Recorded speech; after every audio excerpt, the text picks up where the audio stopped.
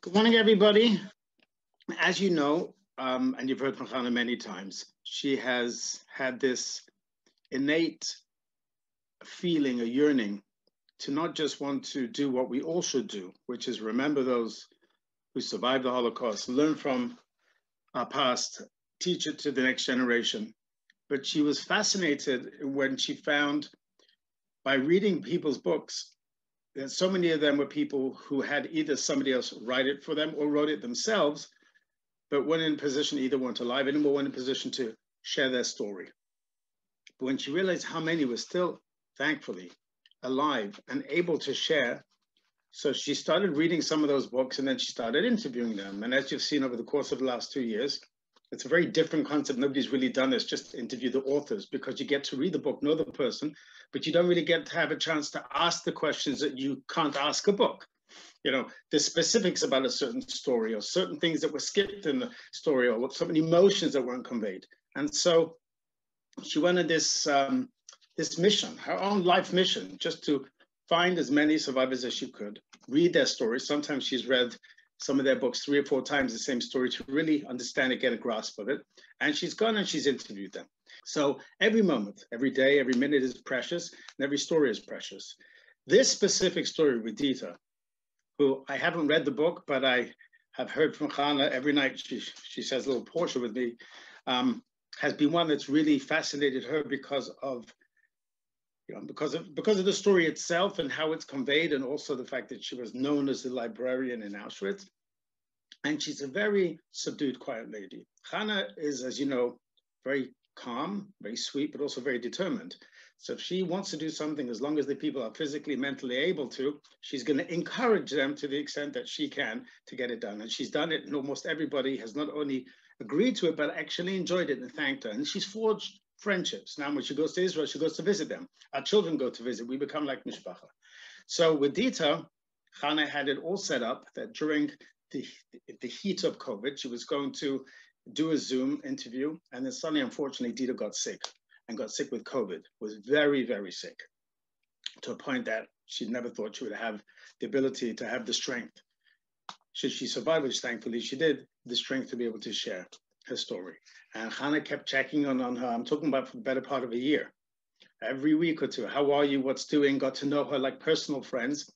And then Hannah said when Itai was born, so Hannah tried to go, says, I'm just not well enough.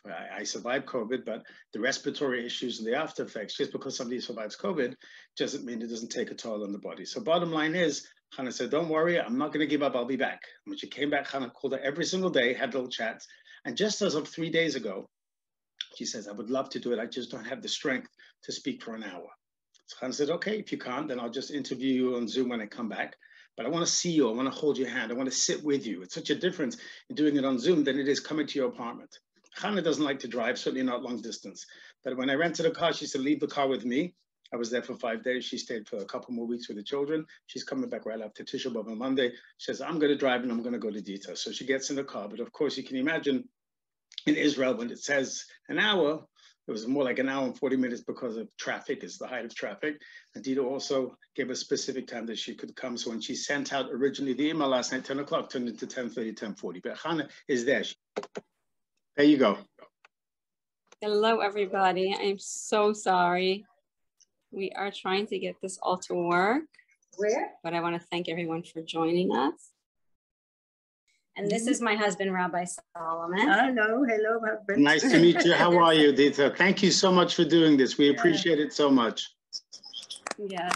So I have waited, I think, a couple of years, more than a couple of years, to meet Dita. And I'm going to give a little bit of an intro to how I found out about Dita and why I was so determined to drive all the way here to Netanya for 2 hours in the car in the Israel traffic. Okay, so Dita, you asked about me, so I'm going to tell you a little bit. Yeah. I was searching online for different books. I read a book called The Tattooist of Auschwitz, which many of you have heard of. And next to that book on Amazon came another book called The Librarian of Auschwitz, which to me looked very interesting. And so I ordered it and I started to read it. And Dita's coming. When I read the book, which was written by author Antonio Interbe, how do you pronounce his name? Antonio Interbe. I really didn't believe that his story could possibly be true.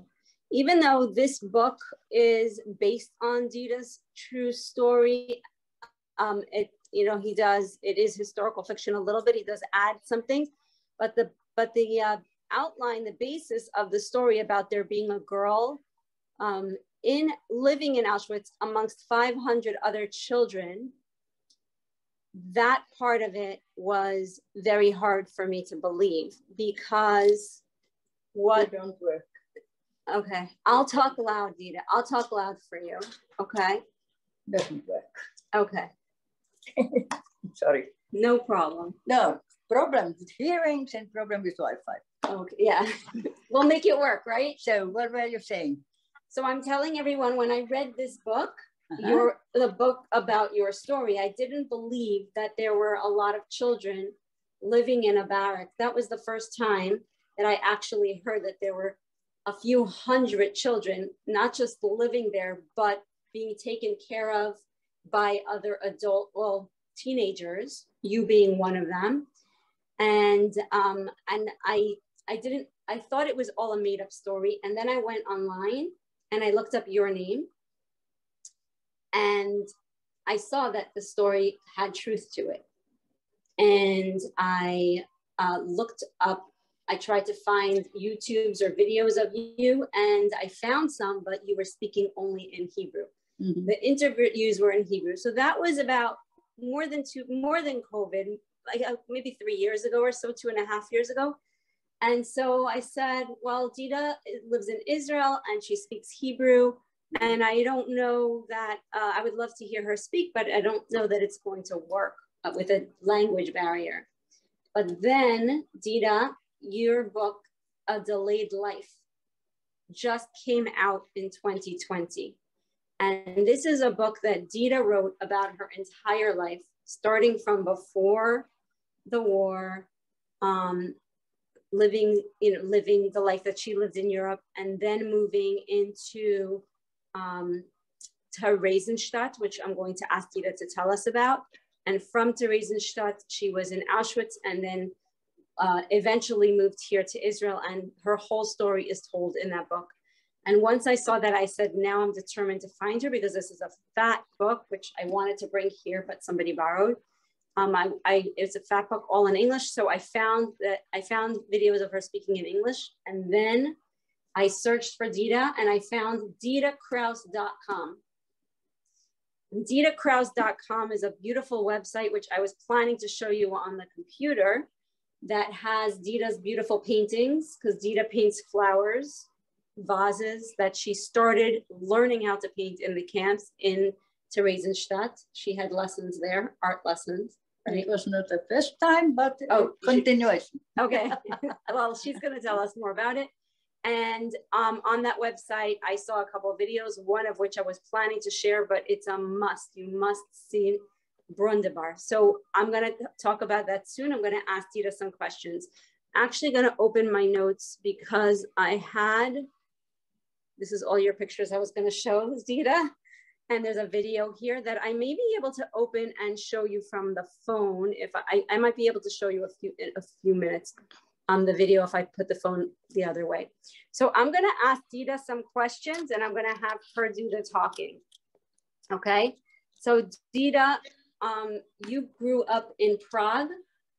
And if you can tell us a little bit about your life in Prague before Terezen. We were a Jewish family, but absolutely non-religious. My parents didn't celebrate any Jewish feast. I even didn't know that we were Jewish because it was never mentioned at home. Until the time when Hitler's armies occupied, a short time before, we knew, then I already knew. But actually, what I began to feel that we are different was when we were occupied and And the Nuremberg laws against Jews started to were in effect also in Czechoslovakia, which became Protektorat Böhmen und Mähren by Hitler. Since then, we were restricted. I was an only child. My father was employed in the State Pension Institute as a lawyer, and it was dismissed immediately with the entry of Hitler's armies. We had to clear our home. We lived in a rented flat in a nice quarter of Prague, the capital of Czechoslovakia, and began all the harassments of Jews. We were stripped of everything. Slowly, we had to hand over to the Germans, and the bank account was blocked, and the people were slowly really stripped of everything until they became non-persons. We were deported. We had to pack a suitcase. Couldn't take more than 50 kilograms of our belongings. Put on a train and sent to Terezín. Terezín is a small town in the northwest of Czechoslovakia, Bohemia, the western part. It was meant as a military town and surrounded by a huge wall, and that's why the Germans chose it as a ghetto. It was people could be easily watched, and they couldn't go in and out. The whole town is surrounded by a huge wall. We were separated, women and men were housed separately, and we children were had preference. The Jewish community was responsible for the ghetto, for the inner workings of the ghetto. The Germans only gave orders, but the Jews had to take care of everything. And they tried to give the children better conditions. Conditions were bad, but children had some better ones. How old were you, Dita? I was 13 and a half when we arrived in the ghetto. We all had to work, everybody had to work. I saw my parents, I was also included in in one of the girls' homes, which was a better building. We were 25, 26 girls in one room with stacked beds, three-tiered beds, with a house mother and a coach and a teacher. There was a secret tutorings. We got instruction schools, but secret. It's forbidden by the Germans. Jewish children were not allowed to learn. Not only children, nobody. Universities were forbidden, everything. From there, after a year in the month from the ghetto, we were shipped to Auschwitz. Auschwitz-Birkenau, which Birkenau is a part of Auschwitz. And we were put into a special compound, which was called the family compound. It is not quite clear what the Germans intended, why they treated the transport that arrived from Terezín differently than the other Jews. In that compound, there were barracks separate for men and women, but in the same camp. We could meet outdoors, we could meet, men and women could meet. And there was one of the, there were wooden huts. They were actually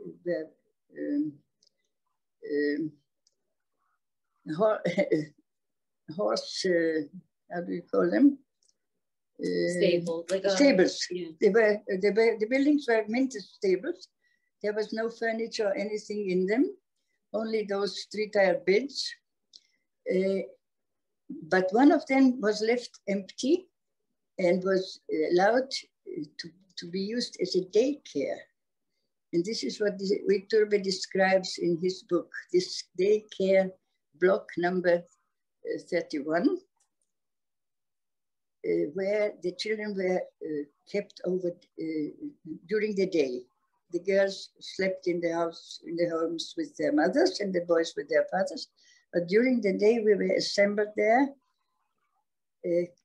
Children till 14, 10 to 14, the younger ones were not included. And there were madrichim, there were young men and women who counselors taught and took care of groups by age. One of those groups was led by a man called Dita Kraus. And the leader of all the children's block was called Fredy Hirsch. And he was, I knew him also from Prague already, a young athlete, a sport teacher, a wonderful man, a Zionist with really a charismatic person who achieved this privilege for the children to be kept in this children's home from the German, from the Lager commandant. He achieved that. And he was also the leader of the home.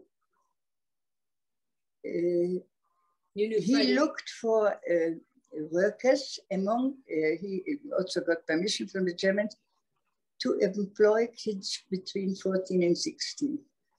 And I was the 15 at the time, almost.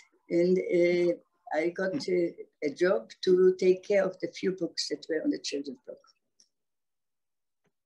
This didn't last very long. We were there 6 months.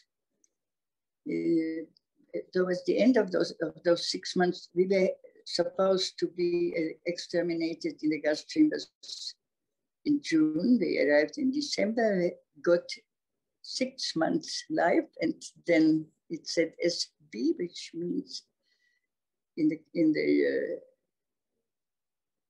archives there, it said SB, Sonderbehandlung, which is another word for gas chamber, death in the gas chamber.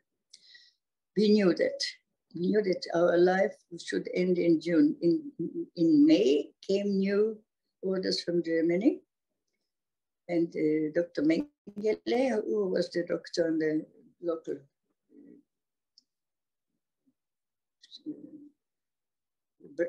Krankenbau, the block for the sick,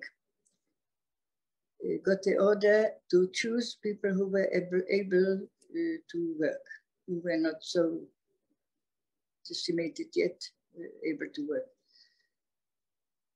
My father didn't last long. When we arrived in December, he became very weak and very thin, and the hunger was extreme. And my father died at the beginning of February. He just wasted away until he didn't wake up. My mother and I were chosen from among the selection and sent to Germany to work with from the more than 10,000 people who were at the highest time, at the time where most people were in the family camp. Only about 1,500 men and 1,500 women were chosen to work. Those that remained behind were exterminated in the gas chambers in July 1944. We came to Germany. We worked very hard. Men's work. We were with shovels and pickaxes. And there were, food was scarce and it was cold and we had no clothes and we worked outdoors and it was very hard. And at night we didn't sleep because there was air raids and we had to go into the cellar and barely came back and fell asleep and there was another alarm and we again had to go. And then it was morning and we had to go to work.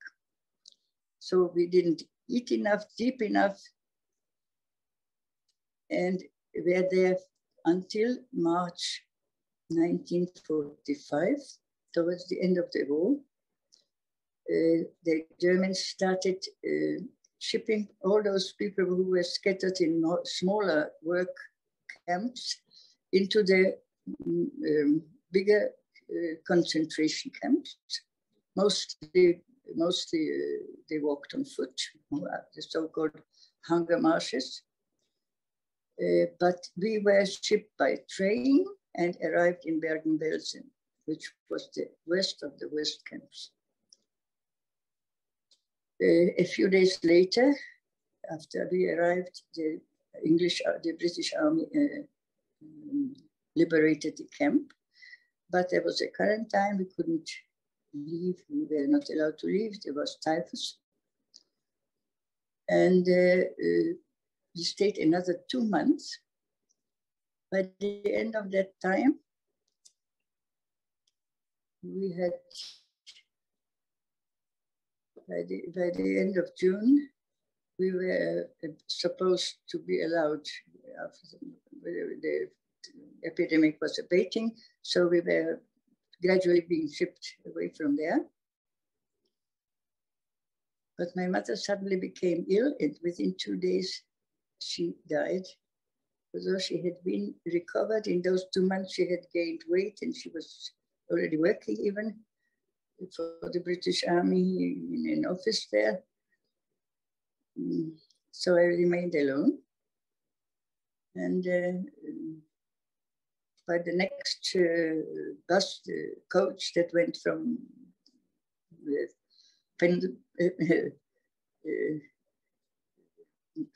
ferried people from the camps to the various countries. By the next bus, I was put into the next bus to go to Prague, which was the next day after my mother died. So I came home, there was no home. I came to Prague and started to rebuild my life. As to the book by Iturbe, he tried to include a lot of information that did not really concern the main story. All of those were things that were historically correct, but he also has various I couldn't say mistakes, but misconceptions about a place which he didn't know, which only imagined. So some of the details are not as they are described in the book. So I'm going to show another book. This is another book that I read that I suggest you read, The Children's Block by Otto Kraus.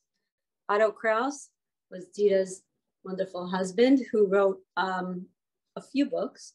Yes. One was The Painted Wall. Is this The Painted Wall? Is this the same book? It is The Painted Wall with a new title. And this is based on truth, even though the names are changed? It's translated. Okay, so this book talks about the actual way that the children lived and learned inside of that barrack that you were in. This is exactly how it was. He made it into a novel also to make it readable. He didn't want to write a document, but a novel. Mm-hmm. But all that he wrote is based on historical fact. I can show you the original Painted Wall. I would like to see Yes, I bring you. Oh, okay. Thank you. So I have a question. I'm sorry, I have a question. Yes. I can share the screen for the website. I found it. Would that be helpful? Okay, Dita Kraus. I have it. Yeah, I have the website here. It's hot. Okay. Yeah, that is the website. Any videos there? There is a video on there. Wait, first, this is the painted wall by Dita Kraus. Is this still for sale? Or? This is how it first came out in English. It was first printed in Czech in 1947. Wow. And in English, it came out here in Israel. I don't remember the year. Okay. So can you tell us about your connection to Otto in the camp, and then how you met him after? I know that what relationship did you both have? In the relationship was non-existent. Otto was a madrich. He had a group of children, of 12-year-old boys, about 15 or 20 boys, sat in a circle around him. And he was there with their coach, their teacher, their madrich. They learned something, or everything was only oral. There were no utensils, there were no pencils, no pens, no paper, no books, except for a few books to read. So everything was spoken. He would tell them stories, he would teach them, he would play with them, they would sing. They spent the day together. Each group had a madrich or a madricha. And what did you do? And I was sitting nearby in the same place, in the same corner of that children's block. And I could watch him. I had the books there. I don't know, I wasn't busy all the time, so I could watch him. Mm-hmm. But he was with the back to me, so he never noticed me. He hardly noticed me. But when we met after the war, so I could, he recognized me, and we started talking. Mm-hmm. Can I take that? Yes, okay. So, would you like me to share a video on there or anything? There's a video, 60 minutes video on Brunderbar, it's called. I'm not sure. I can share it from.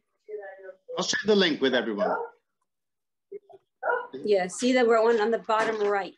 That's the one I was going to show, but I'm not showing the whole thing. It's very long. I was going to cut and see if you can share it. Okay, I'm for a minute. Share it now. This is the video of Brundebar. This is going to tell a little bit of this actually Dita's in this video a few different places. Much of the world in the dark. Part of the answer is in our story tonight. It concerns a concentration camp called I can hear it, but I can't see it. In Czechoslovakia, and near the end of the war.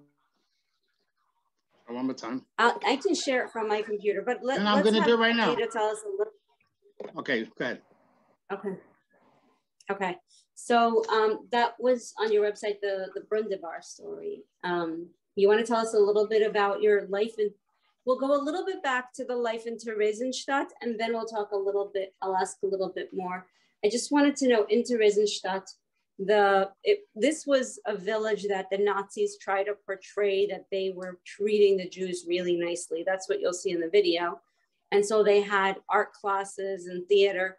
So do you want to tell us a little bit about what you did when you were there?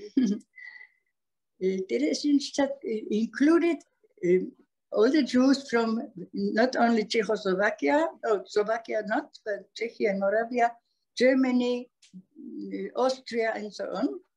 Among them, a lot of scientists and professors and actors and regisseurs and artists of all kinds. And they, after they worked, they produced also plays, or they lectured.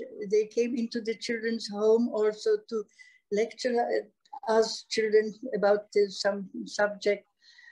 There was really a cultural life one wouldn't believe until in those conditions, with the hunger, the crowds, the vermin, with the cold in winter, with this heat in summer, with those terrible conditions, still people were eager to hear a lecture and to hear some music and to perform. You had an art teacher? And one of the performances was the children's opera, Brundibar, that had been composed by a Jewish composer, Hans Grasser. A short opera about children and acted and sang by children.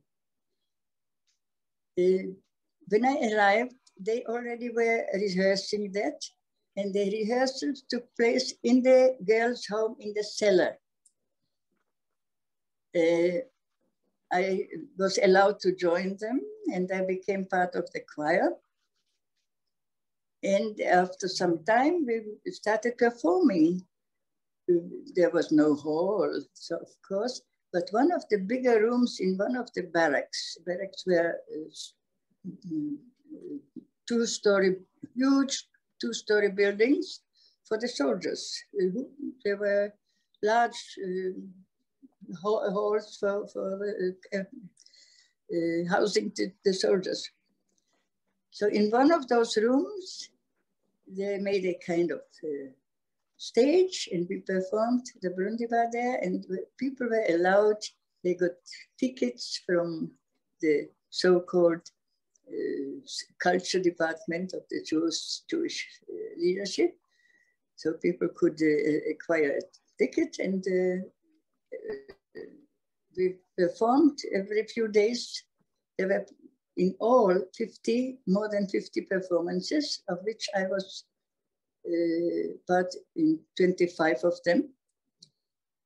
And then I was already sent to Auschwitz, but they continued. The Germans did not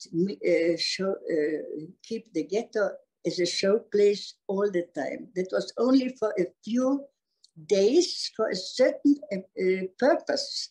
The purpose was a visit by the commission of the Swedish Red Cross. And for that, they prepared months in advance. They prepared the ghetto to show them. And they coached the children to say things as if they were friendly with the SS people. And it was all staged to the last letter. Everything was made beautiful for the route that they would take that commissioned these people. These people were satisfied with what they saw and gave a very good report about ghetto. But this was only for a very short time, and not all the time. Right, but it was to make them to trick them, to make them think that they were that all the ghettos were like this. They took them in for a short time, but they didn't want them. They did this in order to make them not be on top of them and not bother them, to make them think that they're treating all the ghettos are like this, and this is how they treat the people in the ghetto. It was like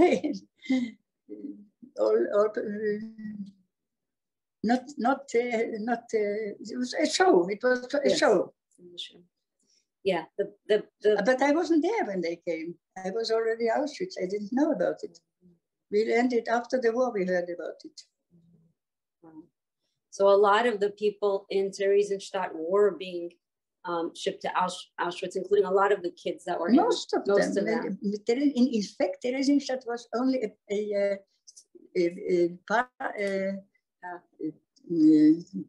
temporary camp. From there, most of the people who came to Theresienstadt were shipped to their death to other camps. Yes. Most of them to Auschwitz, but also to Treblinka and Majdanek and other camps.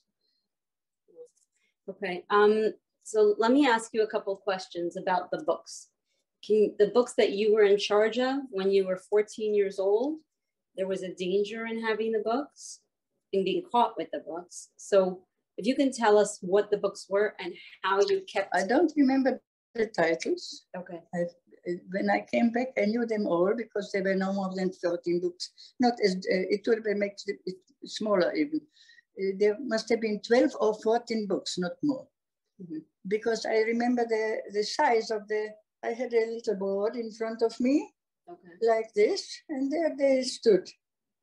I have a drawing somewhere also depicted somewhere here. Oh, A maybe drawing, in the drawing delayed of the inside of the children's block. There's a stick figures, and the books as. Wow. And so how did you keep? But I remember there was these books were collected by the people who sorted the luggage. Yes.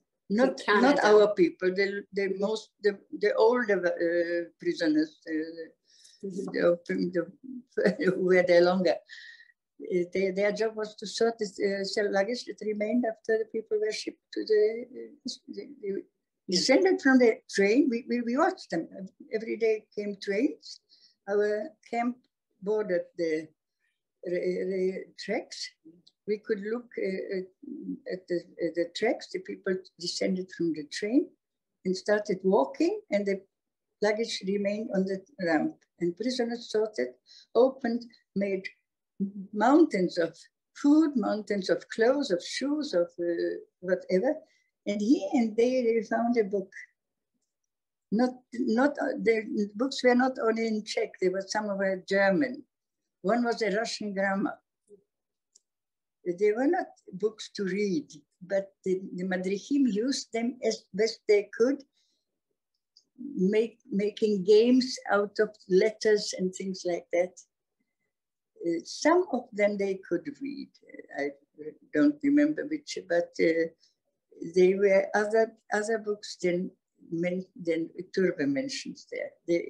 Different ones. There was not the Schweik book. There was not the others that he mentions. Oh, he makes that. The Magic Mountain wasn't there, I know. Okay.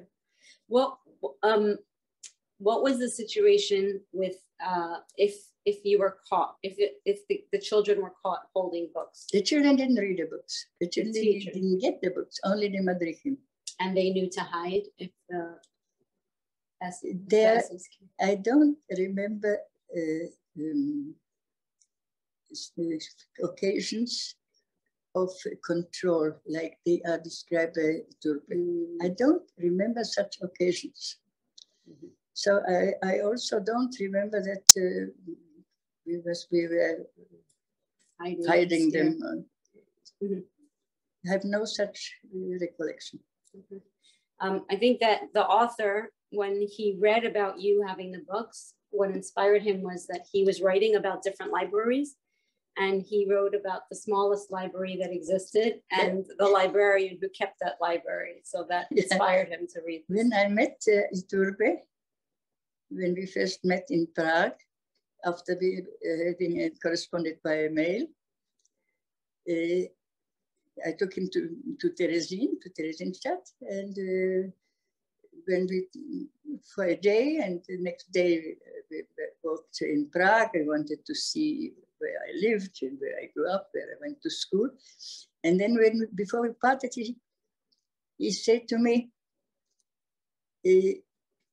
I think I'm going to write a book about this because you were the librarian of the smallest library in the world. Everybody knows about the greatest, but nobody knows about the smallest. Yes. I liked the idea. He loved it. I didn't trust him. I didn't take it seriously when he said he would write about it. But 2 years later, he had a book. Mm-hmm. Yep. That's how I found out about you. And then you had your own book, which also gave a lot of detail. Yeah. Can you tell us, you have paintings that you painted in Theresienstadt that are in the museum in Prague today? Well, they are kept, all the children's drawings. But we had drawing lessons with Friedl Brandeis, who was an artist and a pedagogue and a wonderful woman. I was one of her students. We were volunteers. She would come and say, who wants to go with me and have a lesson?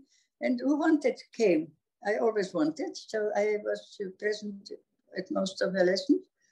And many of the children, she kept all the drawings. She even wrote dates or names when they were missing, and kept it in a suitcase. And she was sent to Auschwitz like everybody else. And the suitcase was found after the war in the ghetto and brought to the museum, in the Jewish Museum in Prague. And they were slowly sorting them, and 12 or 14 of my drawings exist there. And one of them is displayed in Prague in one of the Jewish places. I hope to see it. One of the synagogues. I hope to see it one day. In the synagogue or in the museum? It's in the so-called Pinkas synagogue. There is on the top floor, it's a narrow building with very narrow staircase. And on the top floor is one room, not larger than this one. And on the walls around are the drawings of the ghetto children. Wow. Wow. What can you tell us about the painted wall in the children's barrack? I know Otto writes about it, that there was a painted wall. In the introduction to here, you wrote that most of Otto's work was based on truth. The only difference is the painted wall was made by one person and he says it's made by two. Do you remember? Yes. There was a wall. No, the difference between what Iturbe, right? Yeah. No. I know what you mean. Yes, he wrote about Lisa Pomnenka, who is the artist, but he combined two women. Yes. In fact, there were two women, I know them both, especially one was a good friend. Her name was, we all called her Mausi, Marianne Hermann, and the other was Dina Gottlieb, later Babbitt. He was married Babbitt, and she both survived. Marianne lived in Scotland, and Dina lived in the United States. And they both painted on the wall, and nobody remembers exactly what they painted. But I know there were the Snow White and the Seven Dwarfs of Disney. That is agreed by everyone.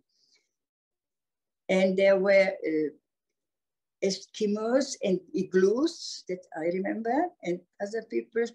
And Dina herself wrote to my husband when he asked her that she made a picture of a view like seeing through a window a Swiss landscape. This I don't remember. Wow, so this was actually in the barracks, in the children's barrack. Was this in the place where they were learning in Auschwitz? That was in the children's block. In the children's block. They had people that painted on the wall. And Mengele supplied the paints. Mengele hired one of the painters, right? That's what Otto said in his book. One of the artists Mengele hired to draw some of his patients. That's what Otto said, I'm not sure. That was Dina. He gave her paint because he wanted her to make portraits of the in the gypsy camp of gypsies, of people in, because he said photos are not good enough. He wants it in color. Yeah. Another question. In Otto's book, he talks about a secret plan. They were collecting explosives. The Jews. Benzene. To make a fire. Fuel to make a fire. So what do you know about that plan? I read about it only after the war. I had no idea about it. Did Otto know? What he describes, that he knew he was not part of the underground, but he knew someone who this was, and he knew about it. He knew there was they prepared to cause a fire and try to escape through the gates. That was in March of 1944. It didn't take place. The uprising didn't take place. Right. Did that have something to do with Fredy Hirsch? Fredy Hirsch was supposed to be a part of that. He was going to blow the whistle. That's what Otto said. That was Fredy. Fredy yeah, how to give the signal to start the uprising. It was Fredy's task, because he, as a sport teacher, had hanging on around his leg, he had a whistle, which he often used when he made whatever with the children, when he was doing exercises with them. Yes. Which he did outdoors often. So I think what we're going to do now is I'm going to show a couple of pictures using my phone, and you'll tell everyone here will let me know if they can see it. I'll also show a little bit of Wunderbar, the video. Mm-hmm. Is that okay? Yeah. Okay, so I'm going to do that now. That performance, yes, was also only the performance that you will show was also part of the pooling of the Swiss committee. They dressed the children up. We had no real stage or real, as I told you, the performance was in the attic of one of the barracks. But for the Germans, they took the local hall, the local cinema hall, and made it into a show for the Germans. Yeah, I actually downloaded, so I'll be able to show it to you. First, I'm going to show you a few pictures. I'm going to talk over them. Hopefully I could turn my, yeah. Okay, I'm going to just share. This is a picture of the author of the book.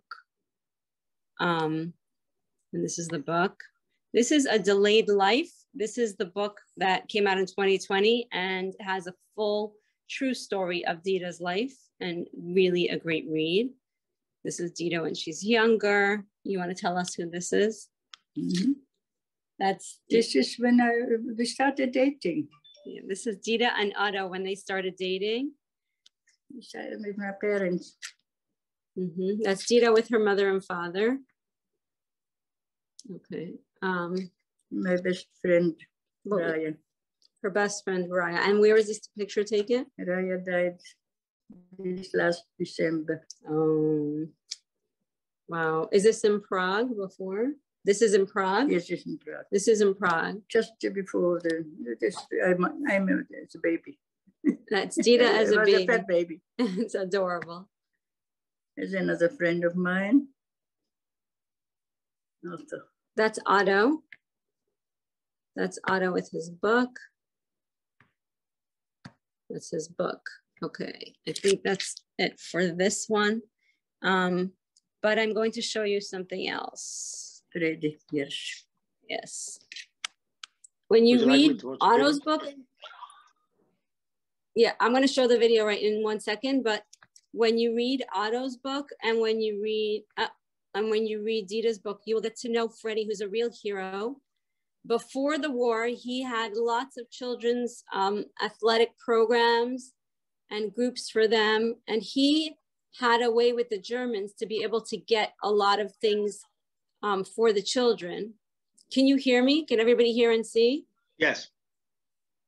Okay. So here's Otto. This is before the war, right? No, this is already during the occupation on the playground called Hagibor. Okay. In Prague. Okay. And the man in front is a magician performing in front of the Jewish children.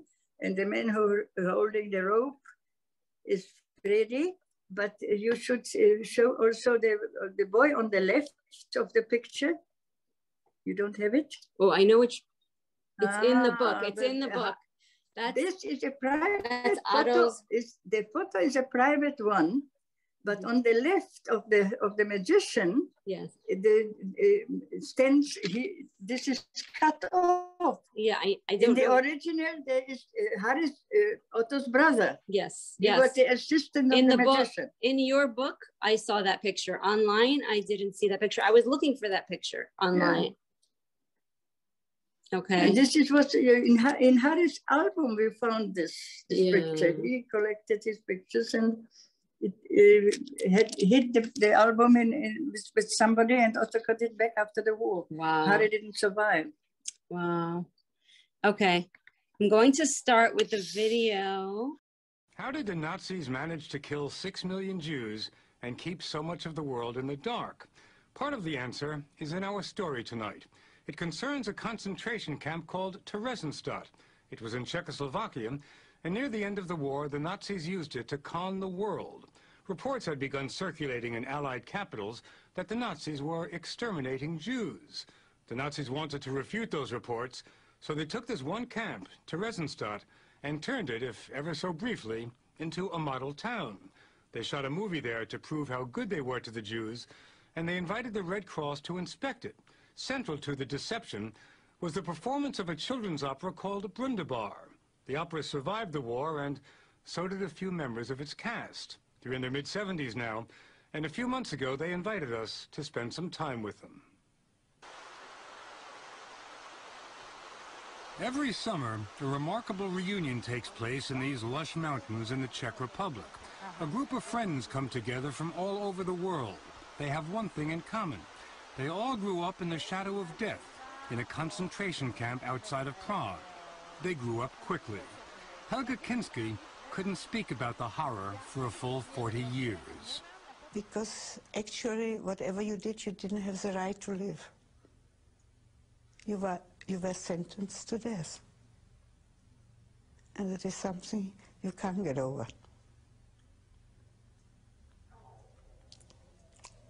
Their friendship began here in Terezenstadt, a transit camp. From here, a garrison town before the war, Jews were sent off to the gas chambers of Auschwitz.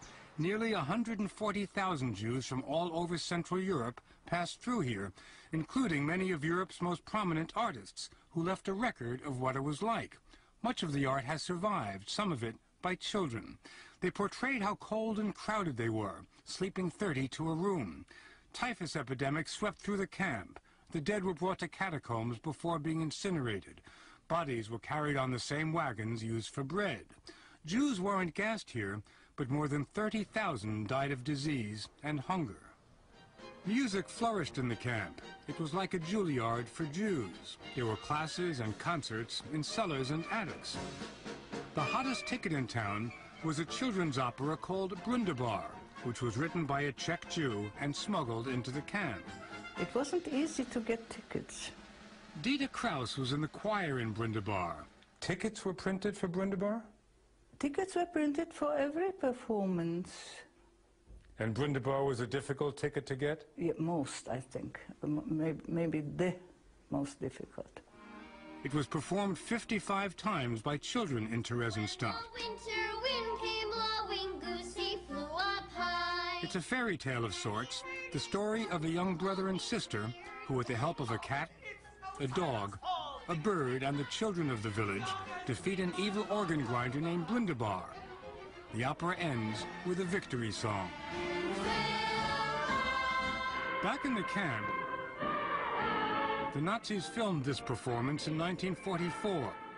The lead role, the part of Brundebar, was played by a boy named Hansa Treichlinger. He's the kid with the mustache. Everybody loved him, and everybody adored him. Back then, Ella Weisberger played the cat. I wore my sister's ski pants and my mother's sweater, black sweater. This was my costume. Wearing a costume was a relief from what Ella and the other kids had to wear all the time in the camp. This was the only time that they said we don't have to put on the Jewish star. A little couple minutes of freedom. A couple of minutes of freedom for Ella the cat. The whole town was mesmerized by the opera, the story of an evil man with a mustache. An evil man with a mustache? Did the kids have any idea what the opera was really about? Oh yes, they knew exactly the symbolic meaning. I'm sure they did. The whole thing was, of course, symbolic, you know. Brundebar was Hitler. So, oh yes, they knew. Reports were circulating in Allied capitals that Jews were being deported and exterminated. The Nazis wanted to refute those reports. They decided on an audacious deception to make Theresienstadt look like a model Jewish town, to invite in the International Red Cross for an inspection, and to make this propaganda film showing what a nice place it was. A beautification plan was implemented immediately. They painted buildings, they planted flowers and opened stores, they put up a bandstand in the town square. Helga Kinski watched it all unfold. They built a kindergarten in a small park. They opened a coffee shop, and they chose the people who sit there and listen to music and drink their coffee, usually young, pretty women. They made Terezín into a beautiful little place. And they made it a lot less crowded. Just before the Red Cross delegation arrived, the Nazis shipped 7,500 people off to Auschwitz, creating more open spaces. The stage was now set. On June 23, 1944, the Red Cross delegates came for their one-day visit, and the show began. The Nazis decided that a performance of Blunderbar would be the highlight. As the trains kept on heading to Auschwitz, the cast of Blunderbar kept on changing. Ella's co-star, Hansa Treitlinger, that young boy who played Blunderbar, was sent to the gas chambers in 1944. The opera's composer, Hans Krasse, was killed about the same time. For those who stayed here in Theresienstadt, it meant learning new parts all the time, but that wasn't a problem because everyone knew the opera by heart. But by the end of '44, performances stopped abruptly because there was hardly anyone left. Dita Kraus was 14 when she was bundled onto a train to Auschwitz. For me, the Holocaust started after Terezín. Terezín was still acceptable compared to what was after. The day we left Terezín, the world changed totally, radically. Like very few other cast members of Blunderbar, Dita survived Auschwitz and Bergen Belsen. But she lost most of her family and many of her friends. So few of them survived. And they were so talented, with so many wonderful children among them, and promising children. Children that would have become poets and artists, and so many of them. They are all gone for nothing. The cast members of Blunderbar who did survive got together this autumn. They walked around Theresienstadt, that old concentration camp, which is now a provincial town again. In Blunderbar, children from all over the world perform this opera these days, this fairy tale set to music. Tonight, children from a nearby Czech school put on a performance for members of the original cast.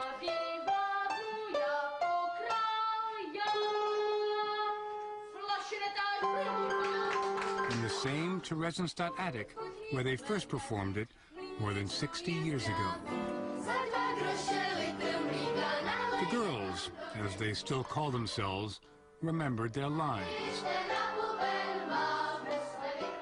The school children invited them to join in the finale, the victory song. They stole the show.